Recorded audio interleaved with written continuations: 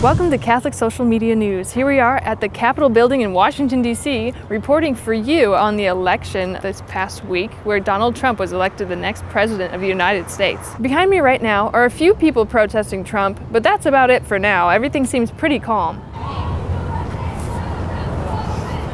That's about it, folks. Okay, now they look kind of old. Before they were like little kids standing up there saying like, "No Trump." Oh, they're all coming down off the monument. I don't know why. Oh, the police showed up.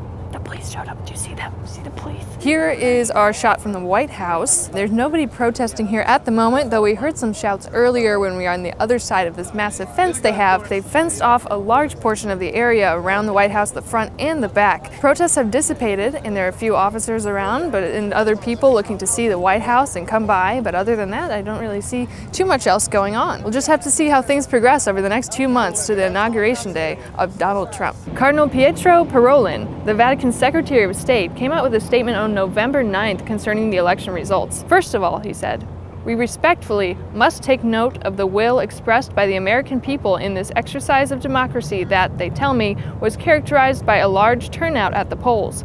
We send our best wishes to the new president that his administration may be truly fruitful," the cardinal said. "And we also assure him of our prayers that the Lord will enlighten and sustain him in his service to his country, naturally, but also in serving the well-being and peace of the world." He further says, "Let's see how the president acts. Normally, they say it is one thing to be a candidate and another to be a president, to have that responsibility. It seems premature to make judgments until Trump is inaugurated and begins making decisions," Cardinal Parolin said. It's been a very exciting trip to get all the way to D.C. to experience this ourselves and bring it back to you here at New Catholic Generation. Thank you for watching.